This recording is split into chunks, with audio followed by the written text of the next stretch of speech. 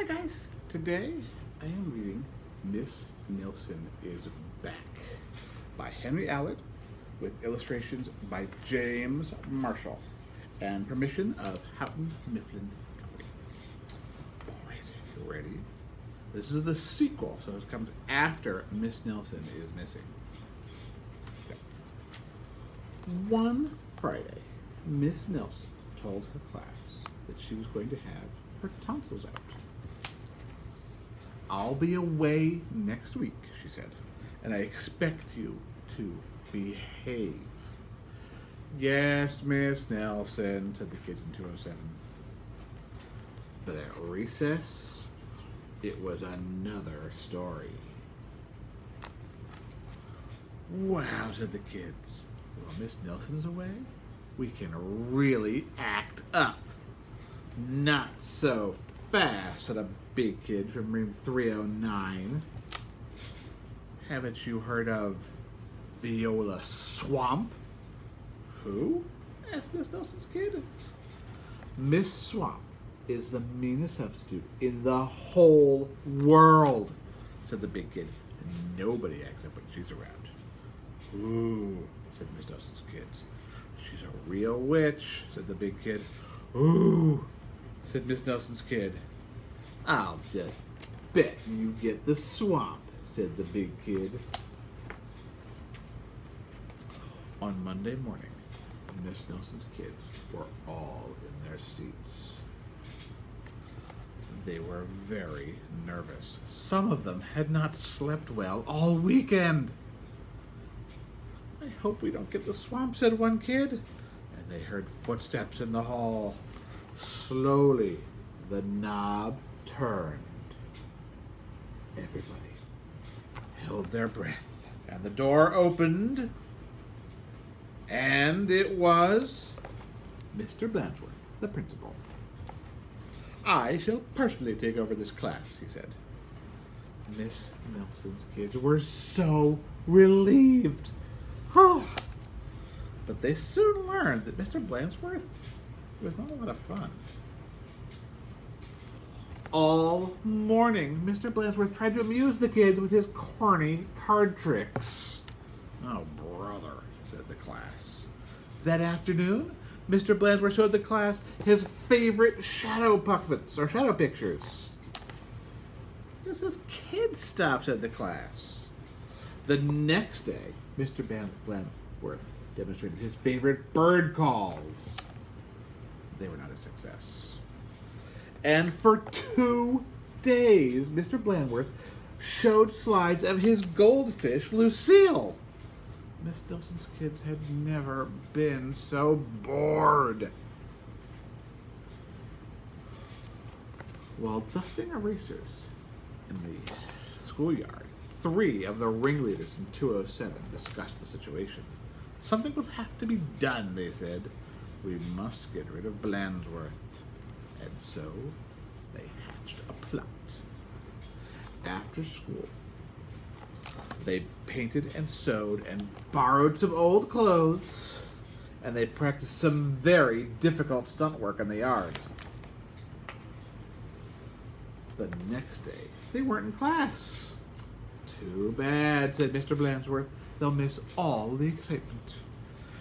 Mr. Blansworth was about to show the class his collection of ballpoint pens from all over the world when someone came to the door. Slowly, the knob turned and the door opened. Oh, look, said the class. Miss Nilsson is back. A tall and lumpy Miss Nilsson tottered into the room. Mr. Blansworth was surprised. You're back earlier than we expected, he said. The tall and lumpy Miss Nilsson didn't speak. Said the kids. Her throat must still be sore. Are you sure you're well enough? Asked Mr. Blansworth. She's sure, said the whole class. Well, in that case, said the principal, I'll be getting back to the office. Nice to have you back, Miss Nilsson. And he left the room. Hot dog, said the kids. We got rid of Mr. Blansworth! Now we can do just as we please. And at the stroke of 10, the kids from 207 left the building. No one stopped them. They went straight to the movies where they saw The Monster That Ate Chicago twice. This is really living, they said. Afterwards, they went to Lulu's, where they stuffed themselves silly. But soon, they made a serious mistake. Heading back to school, they passed Miss Nelson's house. Miss Nelson couldn't believe her eyes. "Those are my kids," she said in a scratchy voice. "What are they doing out of school? And who's that with them?" So Miss Nelson telephoned Mr. Blansworth to find out what was going on. "You're not Miss Nelson," said Blansworth. "Miss Nelson is back." And he hung up. "Can't fool me," he said. Said Miss Nelson. "Something will have to be done." And she went to her closet. Back in room 207, Miss Nelson's kids were spending an agreeable afternoon. They were very pleased with themselves. "We should do this more often," they said. They did not notice the figure in the hall. Slowly, the knob turned, and the door opened. "My name is Miss Viola Swamp," said the lady in a scratchy voice. "Yipes," said the kids. "It's the Swamp." "That's right," said Miss Swamp, "and I'm here to whip this class back into shape. Get back to those desks on the double." The kids did, or the class did, as it was told. The big kid from 309 was right. Miss Swamp was a real witch, and she knew how to get results. The class did a whole week's worth of work in no time. "We shouldn't have gotten rid of Blansworth," they said. "Pipe down," said the Swamp, "or—" Just then, something under a desk attracted her attention. It was a mask. "Aha!" said Miss Swamp. "So that's your little game." And she tried on the mask just as Mr. Blansworth came into the room. "Miss Nelson," said Mr. Blansworth, "I'm of the opinion that someone has been impersonating you." "Uh-oh," whispered the kids. "You don't say," said Miss Swamp. "Probably just some kids acting up.